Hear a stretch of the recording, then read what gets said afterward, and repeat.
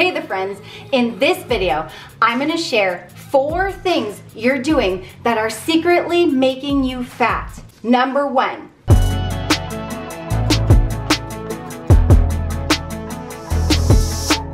Mindless eating. So eating while you're distracted, like reading, watching TV, scrolling on your phone on social media, cooking or meal prepping and eating while doing it.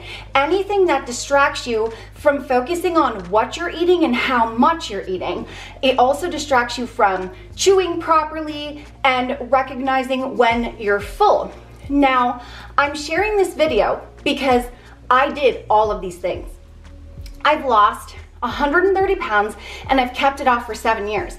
At the beginning of my journey, before I figured out what worked, I was trying to lose weight and I couldn't figure out why I wasn't getting any results. Then I realized there were things that I was doing that was making it very hard for me to lose weight, and I didn't realize that I was doing them. Once I figured it out, I changed some things up and I was able to get the results and keep it off for 7 years. So, mindless eating is one of the biggest things that I was doing, consuming hundreds of calories without even realizing. Because one of the things I like to do was read. I love to read and snack at the same time. Get a good book, lay down on the couch, and I would usually snack on seeds or nuts. I'd grab a whole bag and I'd read my book, I'd get into it. By the time I was done reading my book, I'd almost be finished an entire bag of seeds or nuts, and not realizing I probably consumed hundreds, maybe even 1,000 calories without even realizing it. Your brain actually takes at least 20 minutes from the time you start eating to send signals of fullness. So I wasn't giving my body a chance to recognize that it was even full.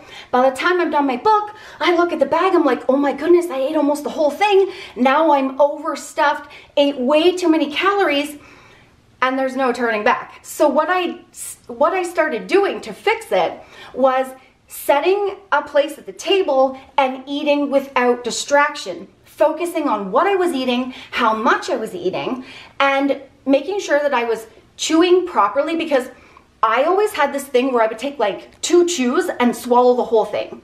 And so I wasn't really properly digesting my food or giving my body the chance to figure out that it was eating and it was getting full. The other thing is, I didn't take away snacking while reading or watching TV because I like doing that, and that's cool. What I do now though is I portion my snack out, then get my book, get on the couch or put a movie on, I'll eat my snack, but it's now in portion. So I don't have any chance of overeating because I'm only eating what I portioned out. Then I'm done. I still get to enjoy the movie with a snack or the book with a snack, but I'm not overdoing it in calories. You know, I still have to remind myself, like we eat veggies and dip with pretty much every dinner.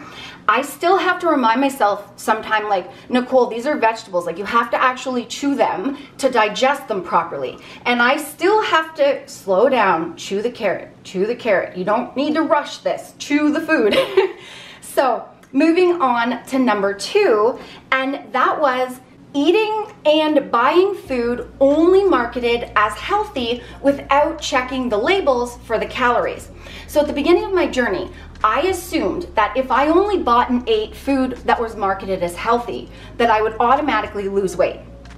The thing is with foods marketed as healthy, a lot of them have health benefits, but just because it says healthy on it doesn't mean low calorie. A lot of foods marketed as healthy, like the seeds and nuts I was talking to you about when I was reading and eating mindlessly, they're often loaded with calories or quite calorie dense. So if you're eating the healthy food without measuring it out or without checking the label, you could be consuming hundreds of calories without even realizing it. And the reason why I was snacking on the nuts when I was reading was because they are good for you. So I chose that thinking I was being healthy and that it would help me get results. However, I used to get the ones from Walmart, so I just like looked up I think it's called Joe's Tasty Travels. I used to love, I still do, the roasted salted sunflower seeds, the hulled ones, so the ones out of the shell, and I would read and eat a bag of those. Well, a third of a cup of those is 330 calories. So there is my example of thinking that it's healthy. If you're eating and you're not measuring, you can be consuming a ton of calories and not even realizing Even it. if it is healthy foods. Exactly. So now we still eat all those foods. I still eat nuts, I still eat seeds. It's great, it's got good health benefits, but I check the labels now. I look at all the packaging, I pick the best one. So for me, the best one means the one with the lower calorie count, and then I'll portion it out. That way I know for sure I'll be eating in a calorie deficit while enjoying healthy food, instead of consuming healthy foods or foods marketed as healthy without checking the label first. Number 3, you guys might think this one is weird, but crash or fad diets. I struggled with weight my entire life, and I was always looking for a quick way to get the weight off.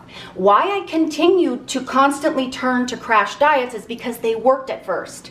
So I would start to lose weight and I'd be like, oh, this is great. So when one would fail, I would go to another one thinking, will I get results in the beginning?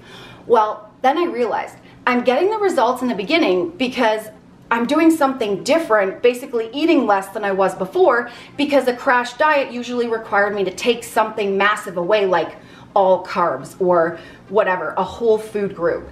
So of course I'd be naturally eating less because I'd be going with the crash diet. However, the crash diets were never sustainable. So once I got tired of taking away the food group and I started going back to my normal, just consuming everything without realizing, I would gain back what I lost plus more. So I ended up putting on more and more weight because of that until I hit my heaviest weight, which was 275 pounds. So once I realized these crash diets, they might get results in the beginning, but they're not sustainable, I started making small changes. And I share these on my channel all the time. Like my first 2 big changes was going from regular pop, because I was drinking 7 cans of Dr. Pepper a day, which is 140 calories a can. And I switched to diet. So I didn't change how many, I just switched to the diet, and I was saving myself like 1,000 calories alone. And that for me was a small change because I didn't want to give up pop and I didn't want to condense the amount of cans I was drinking per day. The other small change was I went from eating a bag of chips a night for a snack to a bowl. And so those were the small changes I started with, which then led me into portion control, where I didn't change what I was eating, just how much, and I used the serving sizes on the backs of the packages to help me do that. That's what helped me get the weight off and keep it off, and that's why it's being kept off for as long as it has. Number 4, not counting condiments, cooking oil, liquid calories, and add-ons. And what I mean by add-ons are the cream and sugar you might put in your coffee, any sort of like sauces, hot sauce, anything like that where you're adding it and you're not even thinking that it's actually adding calories. So I used to drink milk in my coffee, and when I was a teenager, I drank sugar. I put sugar in it.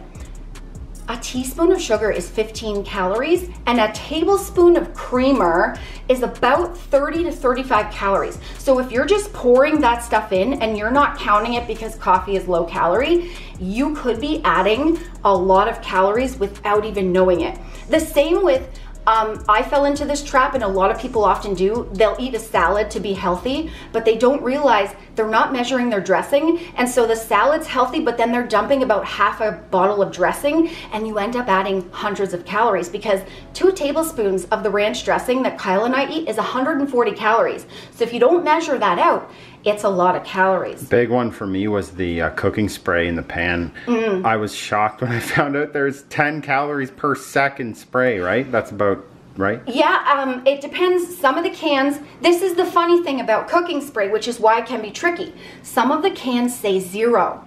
Some of them say 5, and some of them say 10. Now, all things, even if it says 0 calories, do contain some. It's just that the companies don't have to put it if it's under a certain amount. Yeah, if it's edible, it has calories. Yeah, so that's the tricky thing. And the reason why we went to cooking spray was because I was just pouring cooking oil in the pan. I wasn't measuring it, and I was obviously using a ton of calories without realizing. So we started using cooking spray thinking it's gonna be less calories, but like a half-second spray is a few calories. So I'd be like spraying like this for probably 30 seconds. That's a lot of calories. So it's about tracking. So I still have condiments if I want. I put some milk or whatever in my coffee. I prefer it black, but you know, you get the point. If you want something, like if I want something, I have it. It's just that I measure it out. Sometimes I choose the low calories, sometimes the regular, but I always portion it out using a scale or measuring spoons or cups. And me and Nicole are not obsessed with calorie counting. No.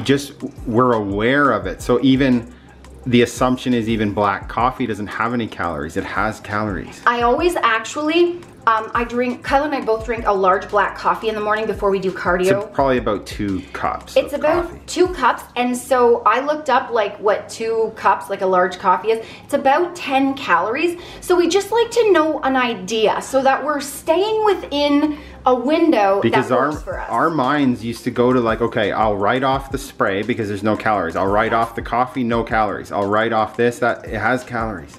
I even did it like last year, right before January. I was spraying the pan like crazy and I realized I was adding a lot of calories and I was trying to lose like a couple of pounds and it wasn't working, and I realized, whoa, I'm like adding a ton of calories with the spray. So even now I have to check myself sometimes and go, no, even though you're not being obsessive, you still have to track it. Like, because if I go overboard, I gain weight very easily. That's the body type I have. And again, the only way to lose weight is to be in a calorie deficit. And so if you're eating too much, you're not gonna lose weight. And the reason why I'm making this video on top of what I already said is because we get a lot of comments from you guys saying like, I'm really trying hard to lose weight, but I'm not getting any results and I don't know why. And a lot of you will add, I'm eating healthy. Yes. And while that's great, health and weight loss are 2 different things, because you can actually gain weight like we've been talking about eating just healthy foods.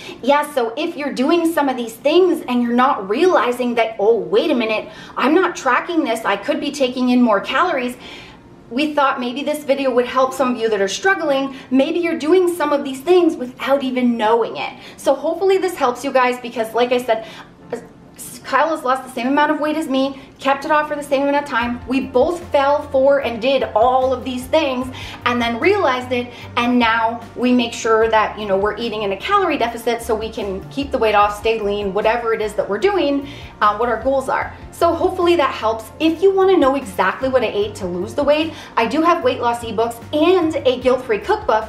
Check out the links down below. Use code Nicole to save yourself 10%. I am also sponsored by Huddled, HTLT subs, I call it Huddled. Sorry, Greg. But anyway, they have amazing protein powders, and right now for the holiday season, they have limited edition holiday flavors. So they have Greg Nog and pumpkin pie. Both of these are absolutely amazing, and if you want to try these, you gotta get them now because they're gonna be gone after the holidays. Again, use code Nicole to save yourself 10%. Everything, books, supplements, code Nicole. People don't use the code, you don't save money, use the code, cuties. Okay. Thanks for watching. Don't forget to subscribe if you didn't already so you can get more cool vids. Whoa. And I don't know what that last part was, but it's getting edited out. Oh no, you didn't keep it in because it was just me being like that. Okay, and also, don't forget to watch this vid, so that you can get more fun tips on how to lose weight and love it, because you should enjoy the journey and love your food and just Okay, I better go to bed now. Thanks for watching. Love you guys. I'll catch you in the next vids, cutie. Peace. See ya. Remember, the friends, that weight loss isn't just about the number on the scale. It's also about here and here. Heart and mindset. Fight through it. You can do it. Don't give up.